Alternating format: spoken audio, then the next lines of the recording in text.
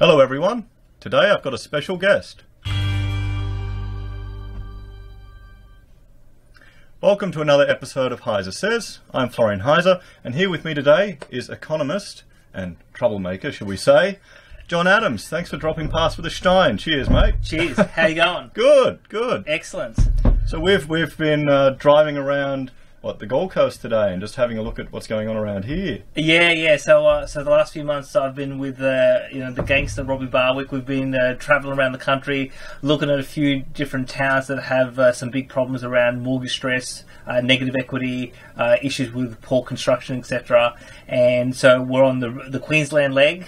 So yesterday we went to Toowoomba, had a bit of a look out there. Toowoomba has the third highest level of mortgage stress in the country, according to Martin North's data set, his independent DFA data set. So that's why we went to Toowoomba yesterday. And then obviously today we wanted to go down to the Gold Coast, Surfers Paradise, have a bit of a look down about commercial property, potential issues around construction, etc. And so obviously I sent you a message on Facebook Messenger yesterday. Yeah. You came back. You came back to me this morning. And I said, "Hey mate, what are you doing?" And you go, "Nothing." Well, hey, we'll come and pick you up in 20 minutes and let's go down. Yeah, and that's what we did. I hadn't even had my coffee yet, and you're saying come to the Gold Coast to Yeah. give us a tour. Yes, yeah. Oh, that's the way it happens in YouTube. It's all well planned and orchestrated here. It's like a finely tuned machine. Yeah, but look at that. It was great. It's always good when you've got a data set, and the data set says, okay, there's a problem in this area, and then you've got a local who actually understands some of the local dynamics and particular streets to go down and what to look for. So it's kind of like a military operation. You got high level data intelligence, and then you've got your on the ground human intelligence. I'm the grunt on the ground. That's what you're saying. Yeah. So you were able to do our sort of you did our sort of a reconnaissance. You knew what to look for, etc. And then we were going to come in and actually have a look around. This is where you were trying to direct us to a few things. And obviously, one of the interesting things about Surfers Paradise was a lot of commercial property that's empty, that is for lease.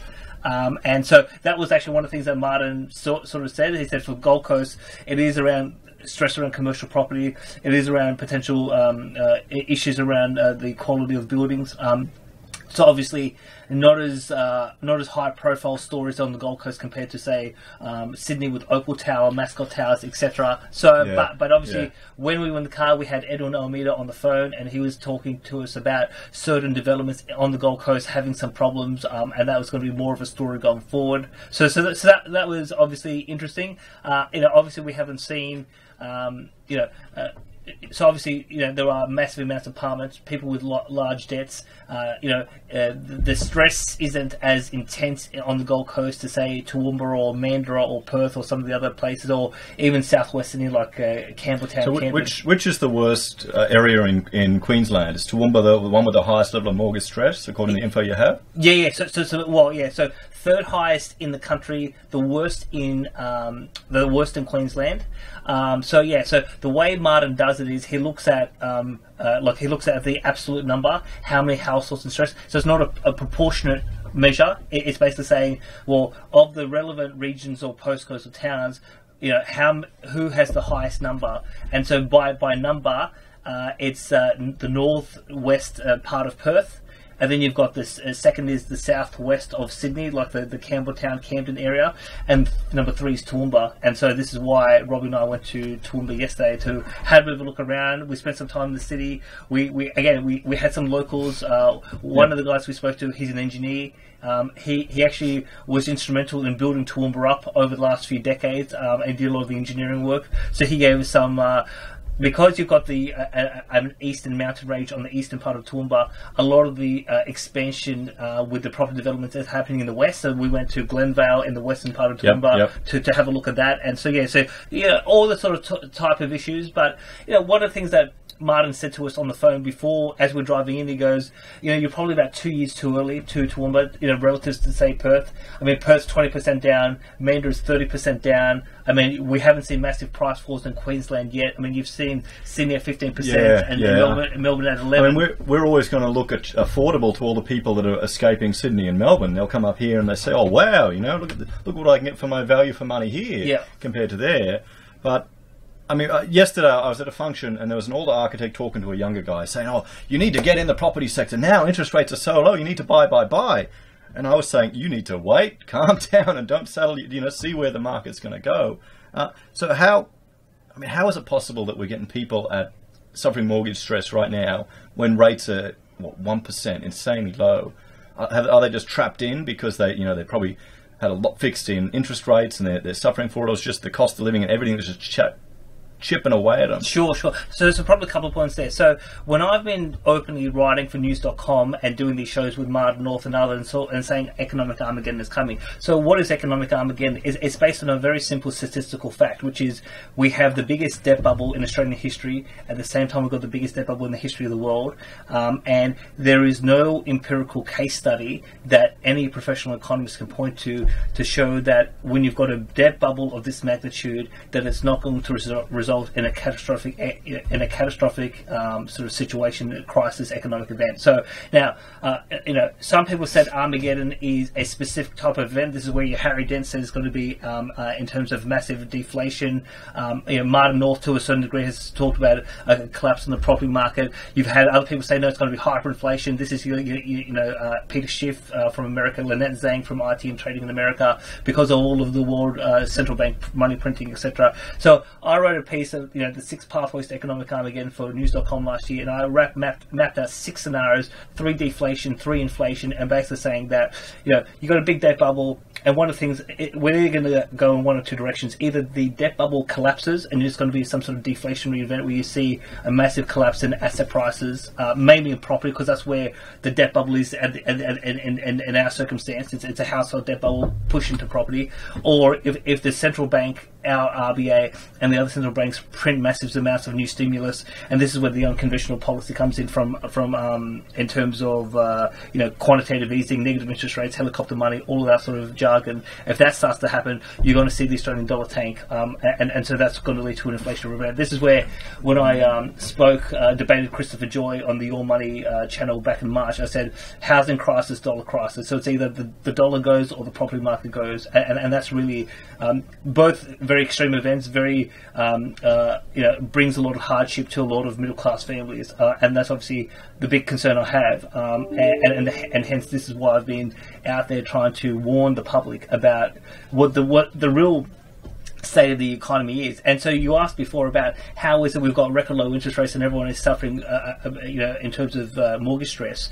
Basically what happens is when you have a bubble, real economic resources get concentrated in that bubble. So for example, if you've got a bubble in cryptos, everyone's rushing to cryptos. Late 90s, everyone, big bubble in internet stocks, everyone's rushing into internet. Well, obviously when you've got a bubble in sort of consumption, retail, but also in terms of property, you get a whole bunch of people getting in there, firms, employees, everyone's earning super profits, super wages. Everyone has been conditioned to think that their wages and their profits are normal. They then lock in debt commitments at those normal levels, and then once the bubble starts to come apart and people's either they become unemployed or their incomes reduced, including with business profits, that's when the debt serviceability becomes a problem, because they locked in debt commitments when they thought everything was fantastic, thinking it was sustainable, and it's not. And then when it doesn't, that's when you get this systemic crisis, because you're getting a critical mass of people, 20, 30, 40% of the population struggling to pay these debts. And that's what happened in Ireland 10 years ago. And we're pretty much on the precipice of that, because the banks basically gave out these mortgages. People thought it was all sustainable. Now, massive systemic mortgage fraud, because the banks themselves use artificial benchmarks they didn't do full proper income and expense verification. That still seems like professional negligence. It just if any other professional was just cutting corners like that, you'd be done. You'd be done. But the banks are getting away with it because they're police under themselves. Or we had the whole Royal Commission, and now that seems to have faded away because banks everyone's friend again, because the government wants stimulus, or more people borrowing to kind of prop up this bubble. That's right. One thing that really got to me was when I was reading, Matt Barry did an article a couple of years ago, just how much of Australia's GDP was located in a corridor near Sydney, like 24% of our GDP for 2016, in apartments. And now we're seeing the apartments are all falling down. They're all having issues. People are, the average, mum and dad are going to get hurt. But one thing I'm thinking, because we're here talking, and I'm sure a lot of people, we're preaching to the choir in many ways, particularly on my channel. it's getting out and exposing other people to these type of ideas. Are you finding that people just don't want to listen or don't want to hear it or want to say, oh, it'll all be fine, I don't use $10,000 cash anyway, so I don't need to worry about that? You're finding you're starting to break down some of those barriers and get more normies, I say. Yeah. Okay, so probably what I would say is that there are three camps. So when I started doing these shows with Martin North, we started doing Walk the World about 13 months ago, and then at the beginning of this year, 2019, we started with our own new channel in the interest of the people. So I would say there's three camps. There's a camp of people who always knew that there was a problem, and there was no vehicle or voice where they could go to get information and have a discussion about that. And so this is where we're important, you're important. I mean, there's other people around the country got their own sort of angle on this, and there's this, there's now a number of YouTube channels talking about this openly, and people who know there's a problem, they're flocking to that because they want to hear this point of view. Yep. So that's group one. Group two is open-minded people who have come to listen to Martin and I, and obviously some of our shows we're getting 40, 50, 60,000 views, and so people who are open-minded and saying, okay, these guys know something, I want to learn from them. I didn't realise there's a problem, but now I've come to realise there's a problem, and so that's group two.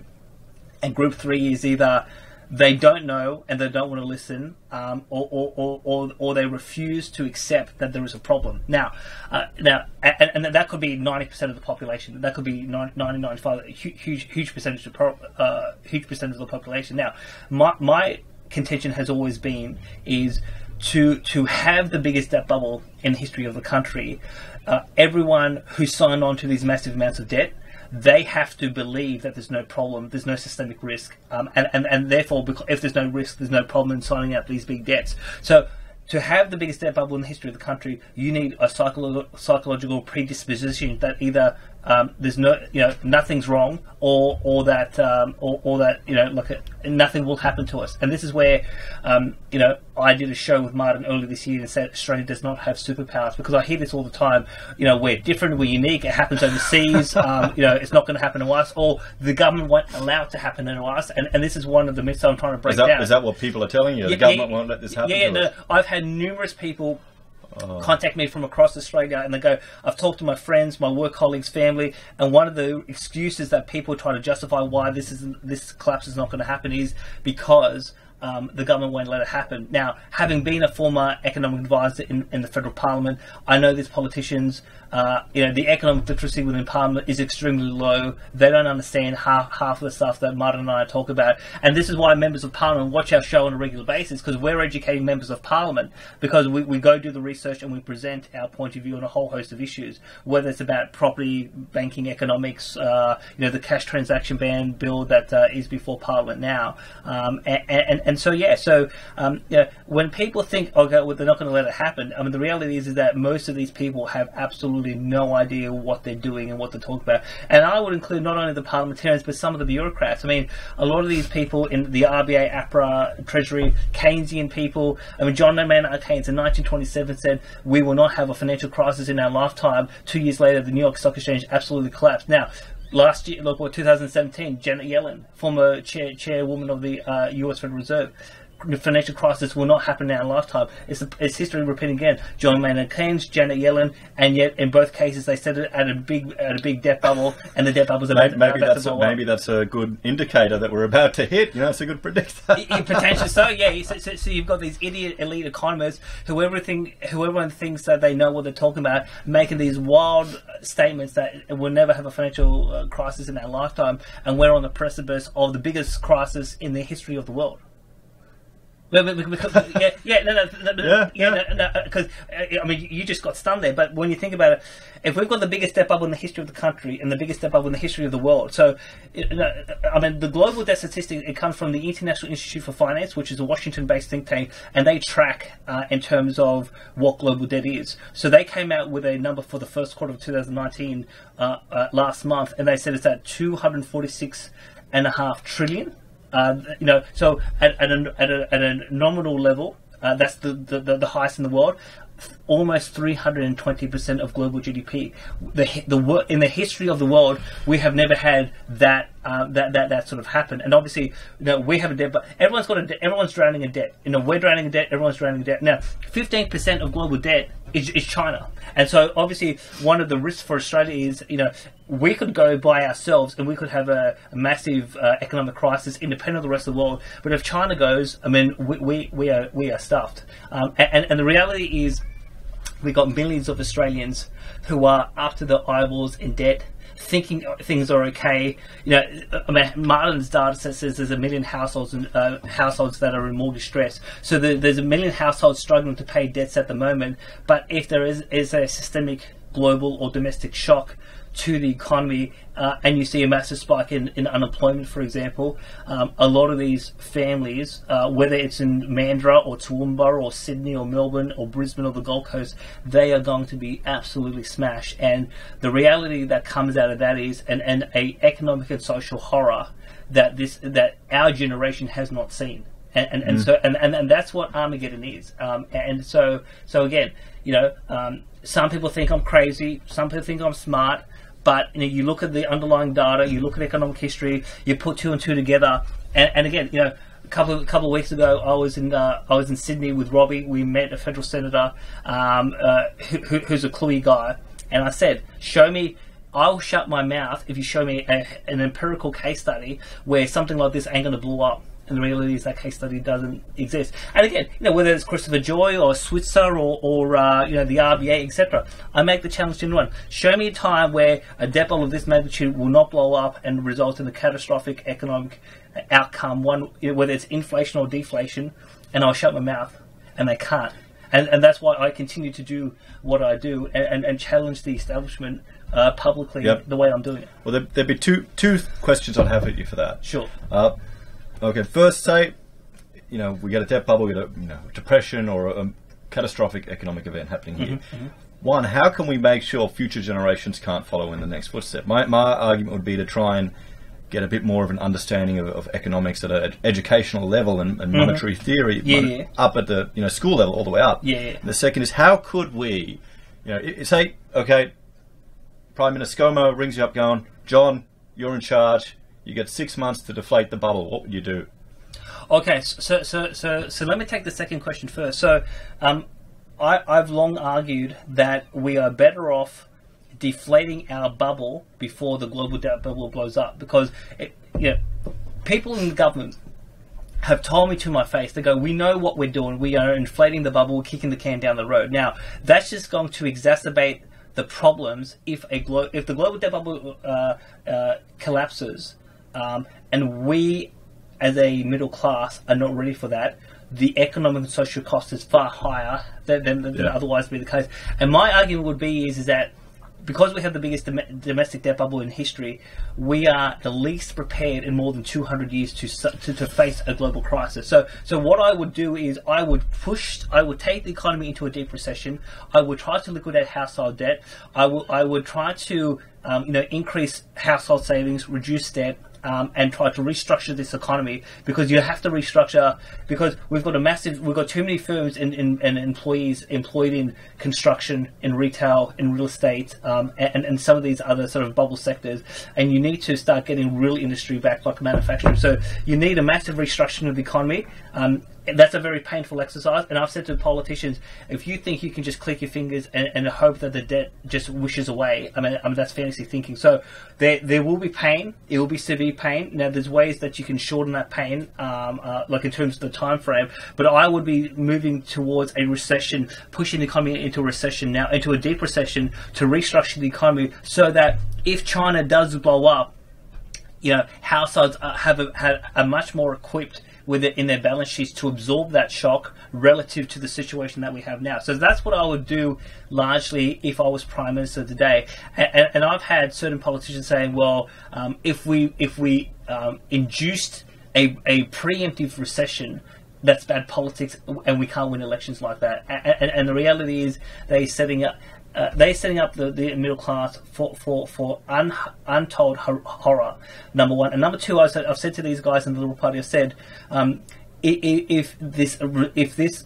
event that I'm saying is going to happen happens before the next election, and the way the bond markets in the US are looking, it looks like it will happen before the next federal election. I said a generation of Australians will not forgive the Liberal Party and will not trust you again. And just look at, say, the political party in Ireland that was in government during the housing crisis, 12 years on, haven't gone back into government. The Republican Party were in charge during the collapse of the New York Stock Exchange. Took them nearly 20 to 25 years to regain political power in America. So yeah, when you get a massive catastrophic economic event, the Liberal Party could be looking at 2 decades out of power, or it could be the end of the Liberal Party. I mean, depending on how, in terms of how people. Well, if you just look at the voting now, how many people are going to minors, at the last election, just with their first preferences? Yes. So one of the ways I like to look on that, because that's been something I've been tracking, one of the ways I like to look at that is, what is the non-Labour, non-Coalition, non-Green vote in the Senate? Now, 2016, it got to about 26%. At the last recent 2019 election, it came back a little bit, about 24%. But you're looking about, at the moment, quarter of the population saying the big three, no thank you, and they're looking for something else. Well, that could dramatically escalate, and voting preferences could change. So yeah, massive political risk for the establishment if it happens on their watch. And this is where I've said I was in the office of a federal MP last December in federal parliament, and they said, we know we've screwed it up, and the strategy of the establishment is plausible deniability. And why? Because they don't. Oh, come on! No, I'm kidding. No, this was a legit one-on-one conversation with a federal parliamentarian, and so this is why they're blowing up the bubble. This is why they're kicking the can down the road, because they're hoping that a Deutsche Bank, a China, something else can be blamed. Exactly, and they say, well, if Deutsche Bank went bankrupt tonight, and you had a collapse of the world market, what's the Prime Minister going to say? Well, I don't control that bank. I don't manage that bank. That was beyond the control. That was the control of my government. Yep. You can't blame me for Deutsche Bank. You can't blame me for China. You can't blame me for blah blah blah blah blah. Therefore, economy's gone well. Unemployment's under control. Inflation's under control. We've got good growth. I mean, this is the script. This is the script, and this is why they're hoping for Deutsche to go, or for one of these things to go. So because there's a lot of money on the line, and there's a lot of reputations and a lot of careers on the line, and so whether it's at APRA, RBA, governments, ASIC, etc., there's a lot of people trying to protect their domestic position by hoping something overseas blows up, and this is where the buddies in the mainstream media are just going to shift the blame over to that international event and say, well, nothing to see here. So that's point number one. Point number two is about coming back. Well, how do we prevent this happening in the future? So, absolutely, economic and business literacy in this country is extremely low. That has to be improved. But the other thing that has to be addressed, in my view, is, obviously, the way people are being conditioned to say is that what happened in the past was in the past, and therefore it can't happen in the future. Now, so here's the excuse. We had the GFC. The Americans had, in some counties, like in Riverside County, which is about 90 minutes east of LAX, that fell 60%. So you had some big collapses in, say, California, Florida, Arizona, Texas, all of that sort of stuff. But then, obviously, you've got Ireland, etc. Now, Greece, Cyprus, etc. Part of the excuse is to say, well, that's over there, this is Australia, we're different. So that's one excuse. Or if you start talking about the Great Depression, or the 1892 depression, or even the 1991 recession, that was back then. Today we're much smarter and better now. Well, the economy is fundamentally different today than it was, say, in the 1880s or the 1920s or the 1980s. Therefore, there is no comparison. Whereas, from an macroeconomic point of view, debt is debt, and and once you get debt at elevated levels, whether it's against GDP or household income or whatever metric you want to pick, you have a problem. So what I think one has to teach the population that just because some historical event happened 100 years ago, just because it happened 100 years ago, that does not mean that it can't happen again. You've got to look at the underlying factors. Well, why did that happen? What was the circumstances around it? What were the forward-leaning indicators? What was the underlying structural problem in that economic crisis, whether it's the 1892 or the Great Depression 1991? And does the current phenomena represent any of those crises? And the reality is that what we have today is a copycat example of the 1880s. because massive household debt bubble, massive land price bubble in the 1880s, and it collapsed in 1892. And this is the other thing that people don't understand. 1892 was a bigger depression in Australia compared to the Great Depression. So in the United States, that affected Australia more than the Great Depression. Exactly, and the reason why is that two reasons was our banks in Australia went bust. Whereas in the Great Depression, our banks didn't go bust, because in the Great Depression we had in the 1920s the debt bubble in Australia was in state government balance sheets. Whereas in the 1880s it was household debt, and so when we had a crisis in the Great Depression, it was like the Greece in 2012 sovereign debt crisis that led to a foreign debt problem, because the state governments borrowed directly from the London banks, and now domestic banks were okay. Whereas in the 1880s and the 1890s, our domestic banks got in trouble because the people who borrowed from those domestic banks, all those who speculated on land, couldn't pay, and that's where our domestic banks went bust. And so when the banks go bust, that's obviously where you have a bigger, deeper depression compared to if the domestic banking system survives, and that's obviously some of the big differences between them. And so, if you're looking at, in the course of Australian history, which is the closest economic crisis to look at, it is 1892, and yet, look, I mean, there's not a lot of documentation out there. I didn't even know that we had a depression in 1892 until I started looking at all these things on YouTube, and because never discussed in school, never discussed in history. Oh, absolutely, yeah. Look, at the way history's being taught. I mean, I was always been a big history buff, and like a good economist. They're not just economists; they're actually very good historians. And so, massive depression, 1892.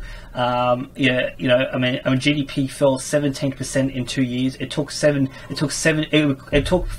1892 back to 1899 for the economy to recover back to the pre-bubble levels. It nearly took a decade in terms of recovery. And even on this issue of, say, bail-in, which has happened in Cyprus, and we talked about this morning in the car, of where they confiscated deposits and gave shares in the bank. What happened in Bank in Cyprus in 2012-13? That actually happened in 1892, 1893. Now, they didn't call it bail-in. So we invented it. Australia invented it. So what happened in Cyprus in 2012, 2013 definitely happened in 1892, 1893 in Australia. Whether there was a previous episode before that, I'm not entirely sure. But it wasn't called bail-in. It was called reconstruction. And so there was a show that the reason why it was called reconstruction was because basically what they tried to do was, okay, this bank's insolvent, let's create a new bank and let's actually transfer the bank customers and the shareholders into a new bank, and the depositors were given shares in the new bank for their deposits. And that's how bail-in happened, and that's what they called a reconstruction, because they were reconstructing a new bank. Now, one of the key differences is, and so if people are interested to look at this in more detail, Martin North and I did a show on our channel, In the Interest of People, and back in, I think, April or March, we said it's too late, bail-in has already happened, and we go chapter and verse, and we go into a specific bank in 1892 in Melbourne. We talk about the bank, we talk about what the deal for the depositors were, we talk about the specific bank directors, we name names. It's all documented in historical books. And so so even on this question of bail-in, can it happen in Australia? People go, it can never happen in this country. What happened in Cyprus? Well, it already happened. And so again, people are very clueless about what the level of risk is with their own financial circumstances, and about the state of the macroeconomic economy and the level of systemic risk. And what we're trying to do is try to bring facts and reason to this problem, because I think this is the biggest problem that the country faces, which is we're drowning in debt. So probably one last question for you. Sure. Now, so we've had a historical precedent happen, and you can have a rest while I ramble. Sure. We had a historical precedent that we've happened, and we've seen that the reconstruction methodology was applied. How, as probably a heartless bastard, who made the big money back there? How can you leverage yourself to take advantage for it? Was anyone well positioned, or was it just the government or the bankers? Or? Well, no. Well, look. That's a really interesting question. So, in extreme economic events, a lot of people lose out, and you have a massive economic and social catastrophe. But the smart cookies, if they play it well, they can set themselves up for a century. Now, one of the big families. So if you remember back maybe 5, 6, 7 years ago, who was the Premier of Victoria? The last Premier I remember was the Kennetts. I haven't lived in Victoria for a long time. Okay, so Labor, Daniel Andrews is now in power. Yep. Now, before that, you had you had the Liberals in. Now, the Liberals for a while when they were in power, they had Ted Baillieu. He was the premier, and then after a while he quit because his poll numbers were down, and they had a new premier that sort of failed to win re-election. Now, the Baillieu family made an absolute mozza in 1892 in that depression, and so the Baillieu family has been one of the wealthiest families in Victoria for more than a century.